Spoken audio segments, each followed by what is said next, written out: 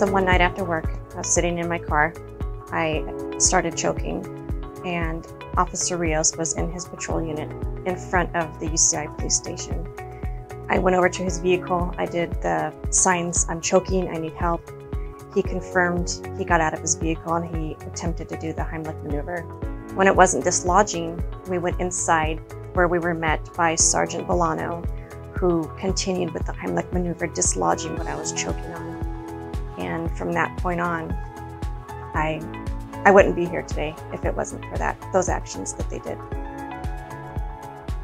Sergeant Bolano and Officer Rios, I want to say thank you for saving my life that day. From the bottom of my heart, you guys are my heroes. I will never forget it. What's unique about the law enforcement profession is that emergency situations can present themselves at a moment's notice or without notice. And in this case, they did.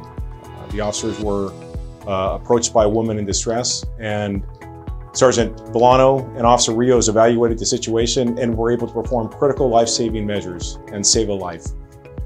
These officers performed with professionalism, competency, and they are just outstanding people. They are so deserving of this award. I congratulate Sergeant Bolano and Officer Rios for receiving the life-saving medal.